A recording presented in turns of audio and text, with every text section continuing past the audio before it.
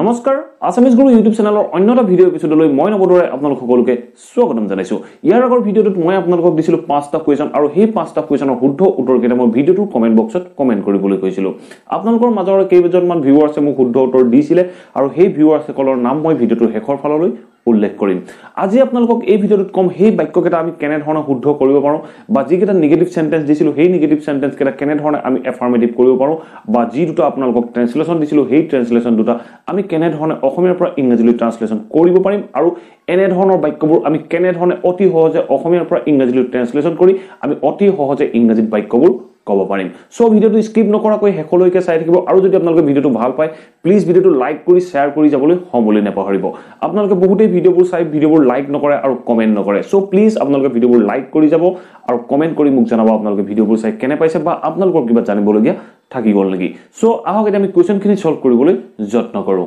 First question to asila I didn't have that book. I didn't have that book. A did not to ami a বাক্যটোৰ পৰা উঠাই আমি বাক্যটো affirmative কৰিব লাগে সদায় মনত ৰাখিব আমি did not কোনবোৰ বাক্যটো ইউজ কৰো যেতিয়া বাক্যটো past tense হয় মানে বাক্যটো যেতিয়া verb টো past tense ত থাকে তেতিয়া আমি বাক্যটো নেগেটিভ কৰিবলৈ যাওঁতে did not ব্যৱহাৰ কৰো যদি এফাৰ্মেটিভ কৰো এফাৰ্মেটিভ কৰিলে সদায় verb টো আমি past ফৰ্মত লিখিলে বাক্যটো এফাৰ্মেটিভত হৈ যাব so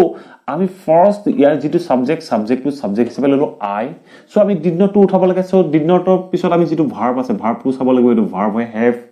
so have to as a verb হিচাপে পোৱাৰ পিছত আমি have to past form লৈ নিব লাগিব আমি have to past form লৈ নিলে কেনেকৈ কম আমি কম had I had তাৰ পিছত আছে that book আমি তাৰ পিছত আমি that book এই লিখিম সো আমি এনেকৈ সিম্পলি ক'ব পাৰো যে I had that book মোৰ সেই কিতাপখন আছিল তেনেকুৱা ক্ষেত্ৰত আমি কলো I had that book আৰু মোৰ কিতাপখন নাছিলে বুলি কথা আমি এই বাক্যটো যেটা নেগেটিভ কৰোতে I had not have that book আমি এনে ধৰণে কম সো মনত ৰাখিব আমি যেটা এই বাক্যটো নেগেটিভ কৰো তেতিয়া আমি did not যেটা ইউজ কৰিম did not ইউজ কৰাৰ পিছত আমি সদায় verb to যেতিয়া এটা বাক্যত আমি did not ইউজ কৰো বা আমি যদি কোনো এটা ভাৰ্বত s বা es যোগ হৈ থাকে যদি হে ভাৰ্ব টোৰ লগত আমি as নেগেটিভ কৰো তেতিয়া does not ইউজ কৰো আৰু past tenseত আমি did not ইউজ কৰো did not ইউজ কৰাৰ পিছত আমি ভাৰ্ব টো সদায় প্ৰেজেন্ট ফৰ্মত লিখিব লাগে সো আমি প্ৰেজেন্ট ফৰ্মত লিখিছিলো আমি কলো যে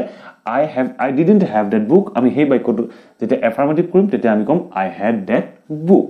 it is our second sentence so second sentence কি আছিল she doesn't have a mobile to call you she doesn't have a mobile to call you so আমি বাক্যটোৰ পিছৰ অংশখিনি আমি নেযাও প্ৰথমতে আমি doesn't to চাও সাবজেক্ট আছে সাবজেক্টটো আমি see পালো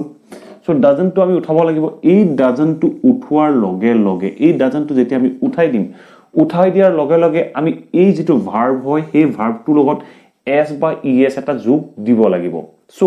have ৰ লগত আমি কোনো s বা es যোগ দিব নোৱাৰো সো যেতিয়া আমি যোগ দিব নোৱাৰো তেতিয়া আমি see এই have to আমি যেতিয়া একদম ডাইৰেক্ট যেতিয়া আমি have to third person singular number লগত ইউজ কৰো তেতিয়া আমি ইউজ কৰো have to ইউজ কৰি লিখো has সো আমি কম she has a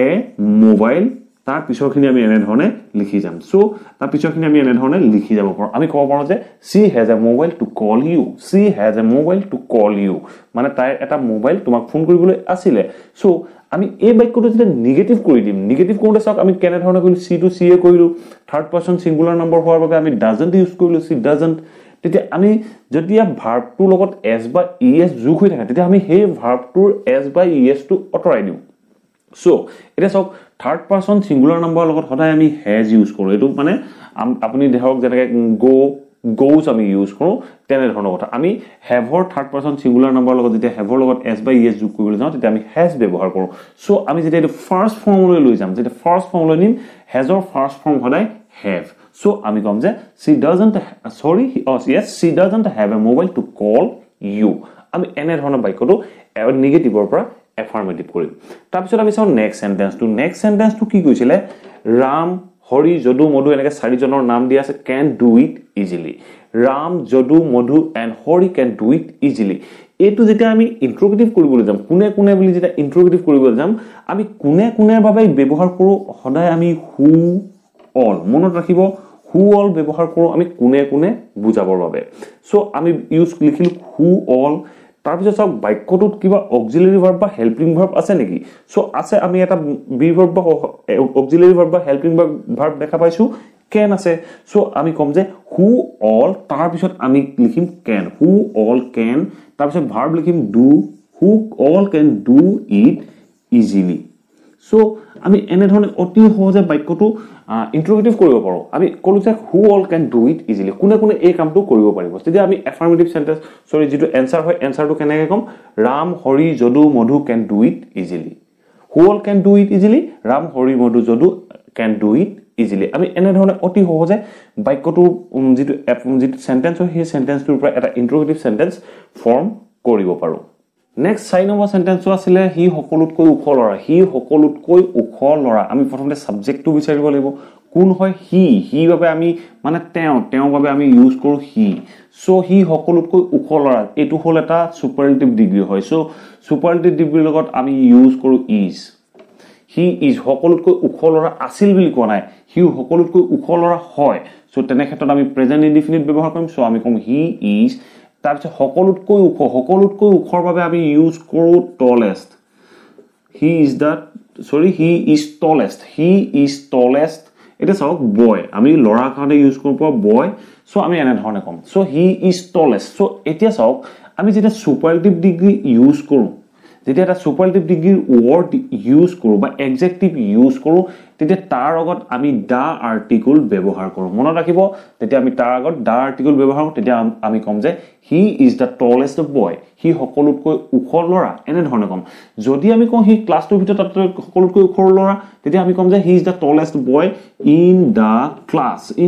আমি এনে ধৰণে বাক্যটোৰ পিছৰ অংশ আমি যোগ দি যাব পাৰো সো আমি কম যে হি ইজ দা টলেষ্ট বয় হি সকলোতকৈ উখ লৰা এটা চাও নেক্সট সেন্টেন্সটো কি কৈছে মোৰ ৰুমটো সাফ কৰিব লগা আছে বুলি কওঁতে আপোনালোক যি দুইজনে শুদ্ধ উত্তৰ দিছিলে নয়নমণি শইকীয়া আৰু স্পীক উইথ সাগৰ এওঁলোক দুজনে শুদ্ধ উত্তৰ দিছিলে সো আপোনালোকক ধন্যবাদ সো এতিয়া চাওক আপোনালোক দুজনে শুদ্ধ উত্তৰটো দিছিলে এই বাক্যটোৰ ক্ষেত্ৰত মোৰ ৰুমটো সাফ কৰিব লগা আছে তেনে ক্ষেত্ৰত আপোনালোকে কৈছিলে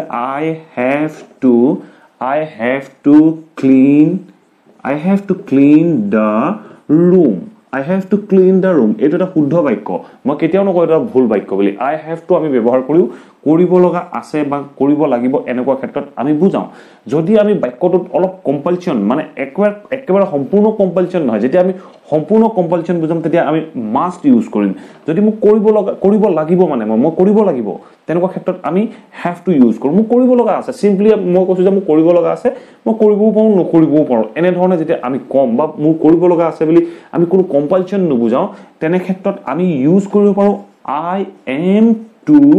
am to আমি ব্যৱহাৰ কৰিব পাৰো সো এই ভিডিওটোৰ বিষয়ে আপোনালোকে যদি জানিব বিচাৰে আমি am to is to are to was to where to আমি কেনে ধৰণে ব্যৱহাৰ কৰো সেই ভিডিওটোৰ লিংক ওপৰত আই বটনত পাব আপোনালোকে ভিডিওটো চাই শিকি ল'ব পাৰিব সো আমি বাক্যটো কম I am to তেতিয়া আমি কম clean সো আমি এনে ধৰণৰ বাক্যটো ক'ব পাৰো I am to clean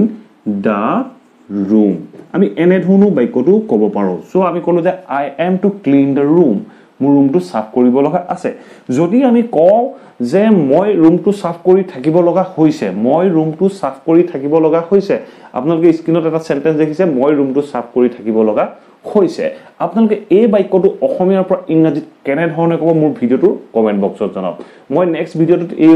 ইয়াৰ শুদ্ধ বাক্যটো কি হ'ব বা এই বাক্যটো আমি কেনে ধৰণে অসমীয়াৰ পৰা ইংৰাজীত কম তাৰ বিষয়ে কম সো আপোনালোকে যি সকলে জানে ইমিডিয়েট আপোনালোকে ভিডিওটোৰ কমেন্ট বক্সত কমেন্ট কৰক আৰু যি সকলে নেজানে তেখেতসকলে কমেন্ট কৰি মোক জনাওক যে আপোনালোকক সেই তেনে ধৰণৰ ভিডিও দৰকাৰ হৈছে নে নাই হোৱা আশা কৰো আপোনালোকে ভিডিওটো চাই নিশ্চয় ভাল পালে আৰু এই ভিডিওটোৰ পৰা এই কোৱেশ্চনবোৰ আমি কেনে ধৰণে সলভ কৰিম তাৰ বিষয়ে জানিব পাৰিলে যদি এই ভিডিওটো ভাল পালে যদি এই ভিডিওটো আপোনাৰ বাবে উপযোগী হ'ল তেতিয়াহলে ভিডিওটো লাইক কৰি আপোনাৰ ফ্ৰেণ্ড সাৰ্কেল আপোনাৰ ফ্যামিলিৰ মাজত ভিডিওটো শেয়াৰ কৰি যাবলৈ সমুলি নাপাহৰিব আৰু যদি চেনেলটো এতিয়াও সাবস্ক্ৰাইব কৰা নাই প্লিজ সাবস্ক্ৰাইব কৰি অল নটিফিকেশন অন কৰি ল'ব মই যেতিয়া এনে ধৰণৰ ইংলিশ লাৰ্নিংৰ ভিডিও আপলোড কৰো আপোনালোকে সময়মতে নটিফিকেশন পাব আৰু সময়মতে ভিডিওবোৰ চাই ইংলিশ জ্ঞানবোৰ ল'ব পাৰিব thank U for watching this video